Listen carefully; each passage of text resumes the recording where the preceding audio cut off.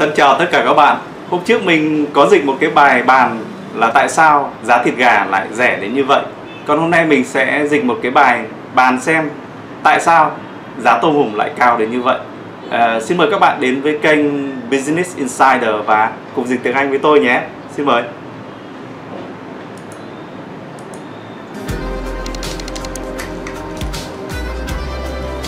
It's no secret that lobsters are pricey, and a standard lobster dinner in a restaurant can set you back $38 or more. Lobsters are considered a gourmet dish today, but there was a time when they were known as the cockroaches of the sea, and even served to prisoners. So when did lobsters become such a delicacy, and why are they so expensive? Ai cũng biết rằng tôm hùm giá rất là chát, và một cái bữa tối tôm hùm bình thường tại nhà hàng có thể khiến bạn đi tòi $38 hoặc là nhiều hơn thế nữa. Tôm hùm được coi là một cái món ăn thịnh soạn ngày nay, nhưng đã có lúc chúng được coi là gián của biển cả và thậm chí chỉ dành cho các tù nhân ăn thôi. Vậy từ khi nào tôm hùm đã trở thành một cái món sơn hào hải vị như vậy, và tại sao chúng lại đắt đến như thế? Set you back là cái cách nói thông tục là lấy đi mất của bạn, đúng không ạ? Trong trường hợp này là set you back $38, lấy đi của bạn $38. Gourmet là cái từ người Anh mượn của người Pháp, có nghĩa là thịnh soạn, là rất là ngon. Gourmet dish, một cái món ăn thịnh soạn, đúng không ạ? Và cái con vật mà chúng ta cực kỳ ghét ở nhà là con gián ấy, thì tiếng Anh của nó là cockroach, số nhiều là Cockroaches. Delicacy là món sơn hào hải vị, sâm nhung quế phụ, món tiễn vua ấy, đúng không ạ? Là delicacy, các bạn nhớ nhé. Chúng ta nghe tiếp ạ.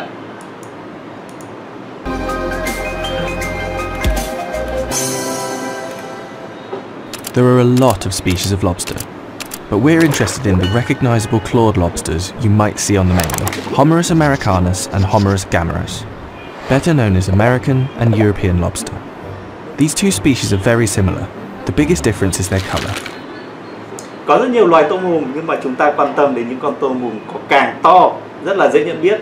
Như bạn có thể thấy ở trong cái thực đơn này, nó là Homarus americanus và Homarus gammarus, còn được gọi là tôm hùm Mỹ và tôm hùm châu Âu. Hai loài này rất là giống nhau, sự khác biệt lớn giữa chúng chính là màu sắc. Claw là cái càng của con cua hoặc là con tôm ấy, thì gọi là claw, đúng không ạ? Clawed là quá khứ phân từ 2 thì nó là tính từ. Clawed lobster là những con tôm hùm có càng. Chúng ta nghe tiếp ạ. We went to Ed's Lobster Bar in New York City to speak to someone who has a lot of experience buying, preparing and cooking the crustacean.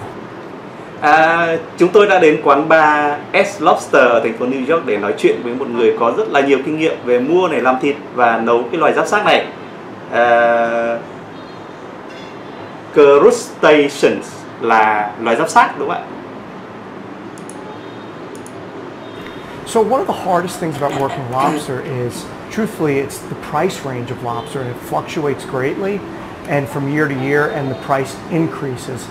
And the yield when you clean a lobster is very low. So you could buy a 1.5 pound lobster. I think this is what most people don't understand, is in a 1.5 pound lobster, there's probably only 4 ounces of meat out of a hard shell lobster.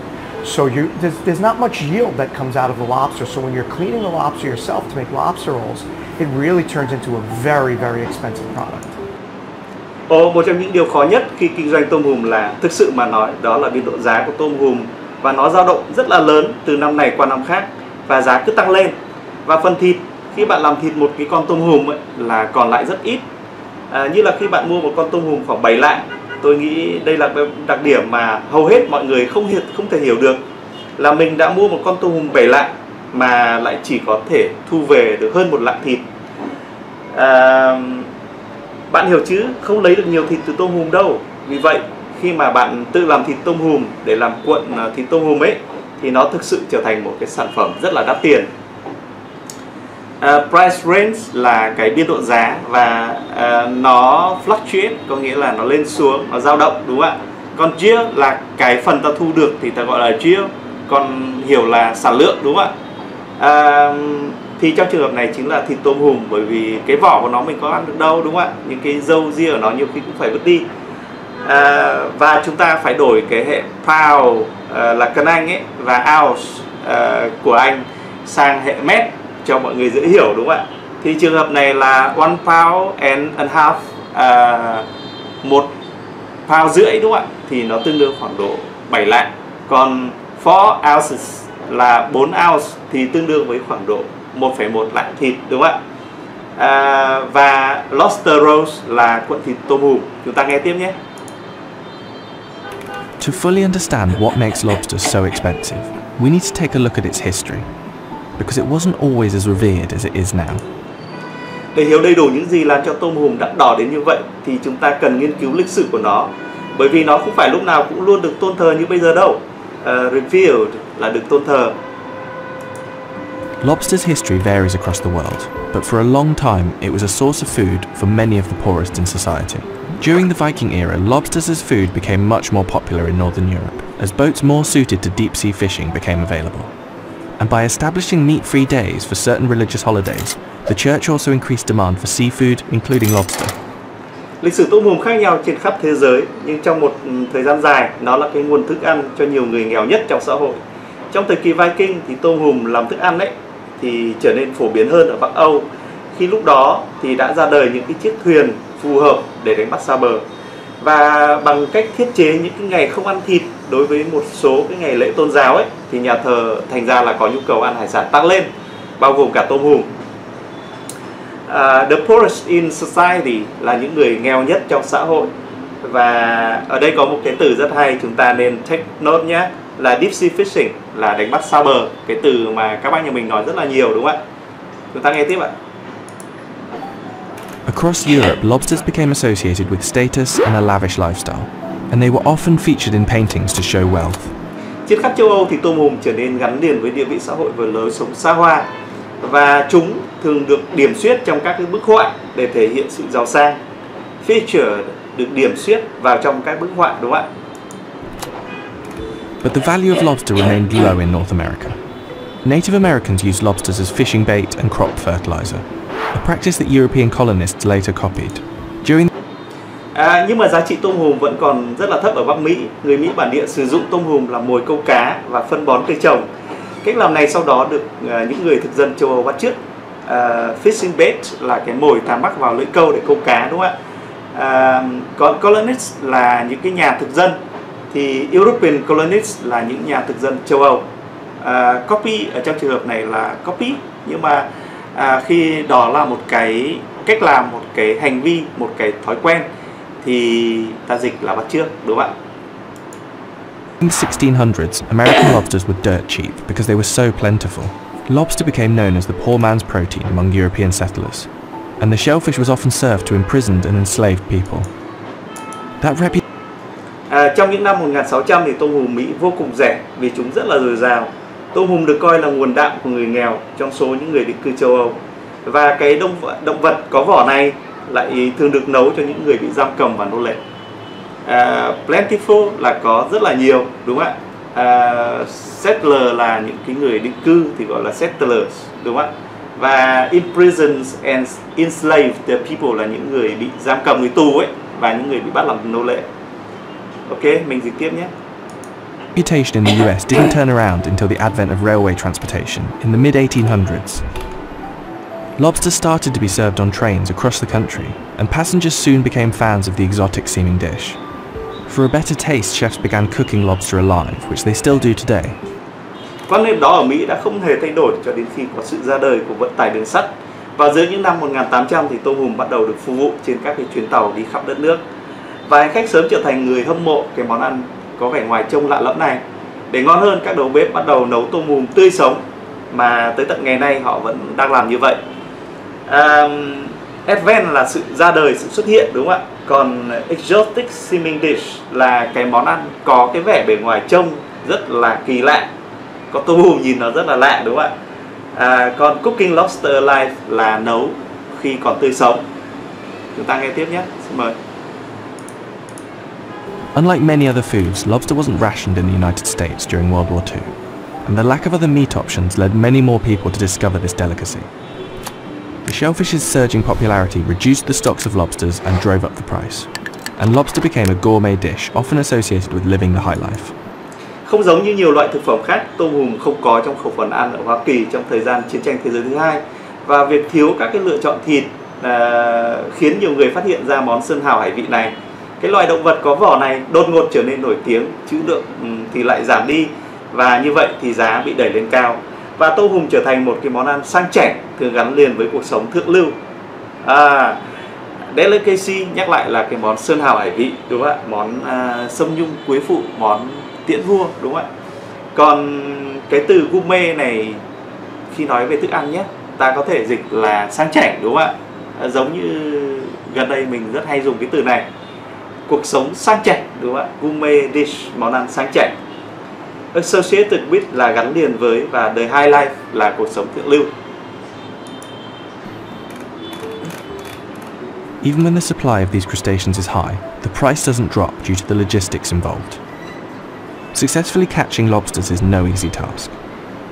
They're caught using traps, which have to all be baited and dropped to the ocean floor. Even if the traps are full when the lobstermen return, they might have to throw a lot back due to regulations. The crustaceans are put back if they're too big, too small, or if they're female lobsters carrying eggs. The ones that make the cut have their claws bound and are placed on ice before being taken back to shore. They're then kept in saltwater tanks and shipped live. They need to be kept cool and moist, as well as get enough oxygen to survive the journey, all of which increases the cost to distribute them. Ngay cả khi nguồn cung loài giáp xác này ở mức cao, giá vẫn không giảm do tác động của chi phí hậu cần. Bắt được tôm hùm không còn là một cái công việc dễ dàng nữa. Chúng được đánh bắt bằng cách thả lồng, tất cả lồng phải gắn mồi và thả xuống đáy đại dương. Ngay cả khi các cái lồng đã đầy tôm, ngư dân đến vớt lên, họ có thể phải thả lại biển rất là nhiều tôm hùm, do là có rất là nhiều quy định. Các cái loài giáp xác này được thả lại trở lại biển nếu mà chúng quá lớn hoặc là quá nhỏ, hoặc nếu chúng là những cái con tôm hùm cái mà đang mang trứng ấy, thì những con tôm hùm đủ tiêu chuẩn cần được buộc càng và được đặt lên nước đá trước khi được đưa trở lại bờ.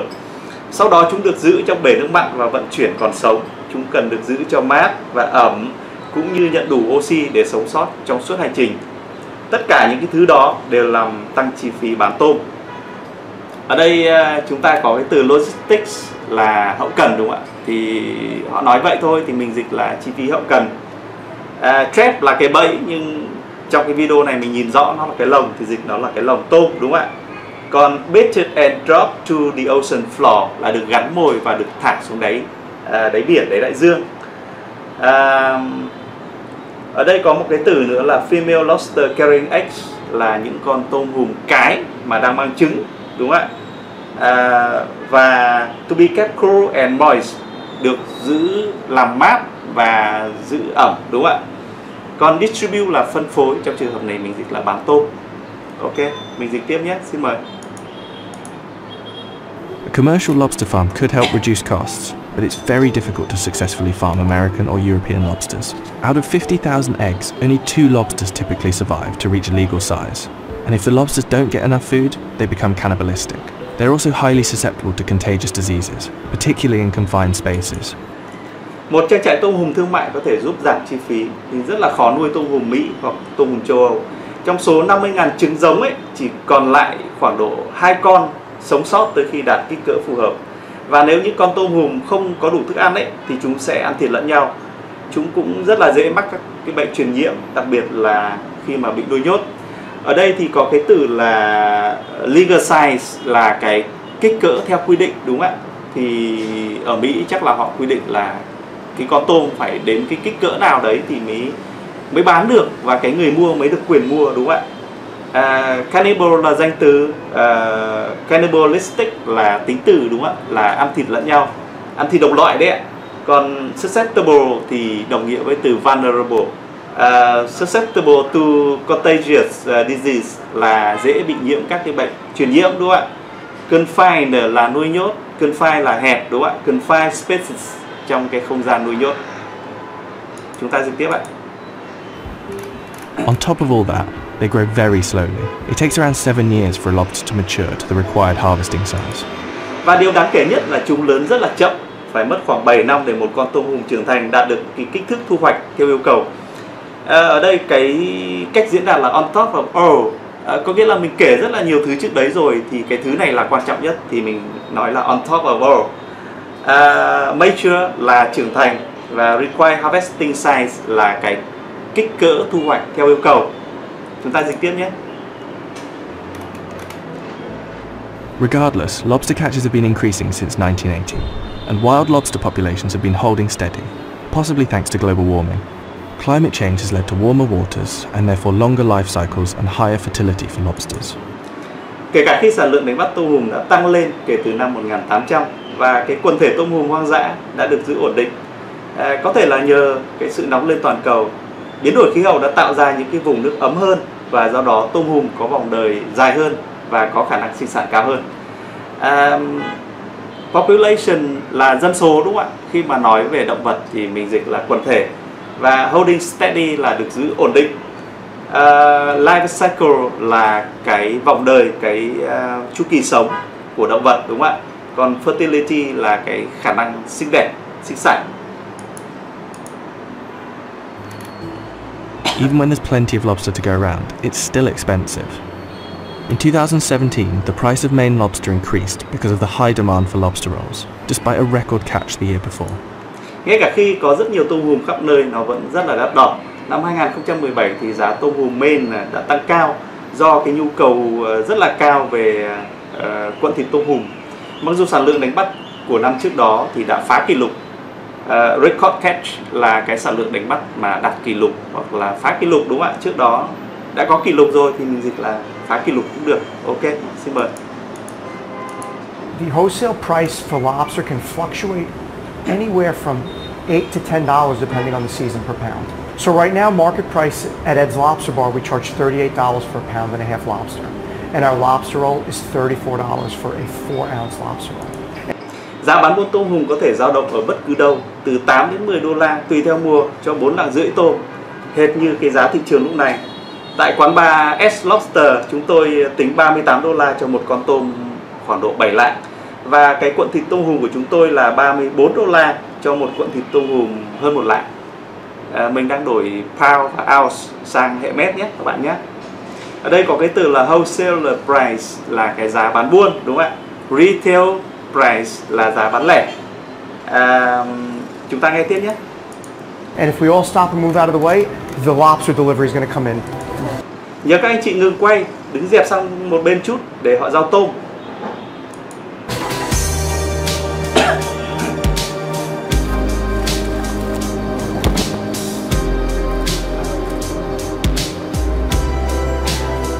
Ed's Lobster Bar gets daily shipments of 150 to 200 pounds of fresh Maine lobster. Quán bar S Lobster nhận các lô từ 68 đến 90 kg tôm tươi Maine một ngày. All of our lobster shipments are for a day or a day and a half max. Nothing ever sits in the restaurant over 2 days. Tất cả các cái lô tôm hùm của chúng tôi là để dùng trong một ngày hoặc là tối đa là 1 ngày rưỡi. Không có gì tồn trong cái nhà hàng này quá 2 ngày. So the reason why you want to cook lobsters live is number one, because a dead lobster is not going to be good. When the lobster is dead, the meat is going to turn to mush, it's going to smell bad, and you really can't eat it. It kind of disintegrates inside the shell. And if you actually served or ate that, you're definitely going to get sick.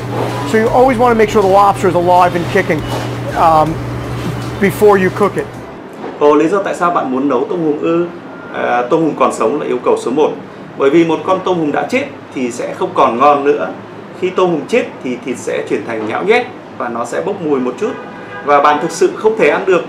Nó như thể đang phân rữa ở bên trong cái vỏ.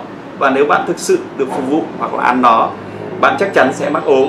Vì vậy bạn luôn muốn đảm bảo tôm hùm còn sống và búng tách tách trước khi bạn nấu nó. Turns to mush là nhão ra khi ta tản cái thịt, đúng không ạ? Nó nhão ra, nó bị ôi đấy thì là nó nhão ra, đúng không ạ? Turn to mush. Và disintegrate là thối rữa, bị phân hủy, đúng không ạ? Chúng ta nghe tiếp nhé. Lobsters have become a favorite summertime treat. On a busy night, Ed's will sell 150 lobster rolls. Tôm hùm đã trở thành một cái bữa yến tiệc mùa hè rất là yêu thích.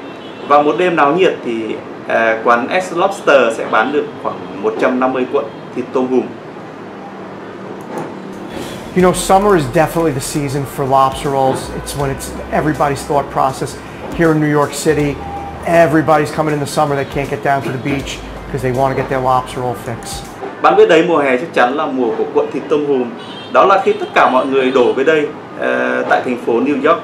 Mọi người đều đến vào mùa hè mà không thể xuống nổi bãi biển vì họ muốn nick đầy thịt tôm hùm. People just can't seem to get enough lobster. But a shortage in the US may be coming soon. Lobster fishers use herring as bait, and there's about to be a lot less of them. Because of concerns about overfishing, the New England Fishery Management Council last year voted to limit fishers to about 46 million pounds of herring this year. Mọi người dường như không bao giờ thấy đã ăn đủ tôm hùm, nhưng sự thiếu hụt ở Mỹ có thể sẽ đến sớm. Người câu tôm hùm dùng cá trích làm mồi và sắp tới sẽ còn rất là ít cá trích vì lo ngại về việc đánh bắt quá mức. Hội đồng quản lý đánh bắt bang New England vào năm ngoái đã bỏ phiếu để giới hạn ngư dân chỉ được đánh bắt khoảng 23.000 tấn cá trích trong năm nay. Herring là con cá trích, đúng không ạ? Để làm mồi khi mà họ đánh bắt tôm. Còn New England Fishery Management Council là cái hội đồng quản lý cái công việc đánh bắt của bang New England ở Mỹ. In 2014, fishers caught 200 million pounds of herring. With so much less available to buy, the price of herring will likely rise, which would in turn make lobster even more expensive. And will people be willing to pay even more for their lobster? Trong năm 2014 thì ngư dân đã đánh bắt được khoảng 100.000 tấn cá trích. Vì vậy với lượng cá trích còn lại rất là ít để mua ấy, thì giá cá trích có thể sẽ tăng cao. Điều này sẽ đến lượt nó làm cho giá tôm hùm tăng lên, thậm chí là đắt đỏ hơn. Vậy liệu mọi người có sẵn sàng trả nhiều tiền hơn để ăn cái món tôm hùm của mình không? Ở đây có cái từ là intern, đúng không ạ? Thì ta nói là trước đó cái giá cá trích thì đã rất là đắt rồi, thì intern thì nó tác động đến cái giá tôm hùm cũng tăng lên, đúng không ạ? You know, I'm very concerned about lobster prices rising. It seems to be the bottom just keeps going higher and higher every year. I don't believe the consumer is willing to continually absorb the price increase that we have to absorb as restaurant owners selling lobster. Các bạn biết đấy, tôi rất là lo cái giá tôm hùm đang tăng cao. Dường như giá nhập tôm cứ tăng cao mãi, mỗi năm lại cao hơn. Tôi không tin rằng người tiêu dùng sẵn sàng liên tục chấp nhận việc tăng giá. Đây là cái việc mà chúng tôi phải chấp nhận khi là chủ nhà hàng bán tôm hùm.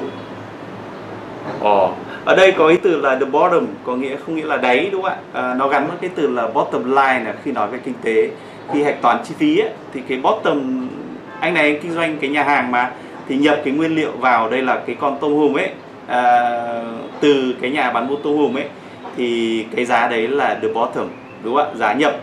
Thế còn để mà nó nấu chín và bày lên đĩa và đến được trên bàn của người tiêu dùng ấy, thì nó phải đội thêm các cái chi phí khác, đúng không ạ? Chính vì thế mà nó gọi là the bottom, là đáy, đúng không ạ? Còn absorb the price increase là hấp thụ cái việc tăng giá này. Ok, đến đây là mình đã dịch xong, đúng không ạ? Và hy vọng là chúng ta học được ít nhiều từ cái video này. Còn bây giờ, thân chào và hẹn gặp lại.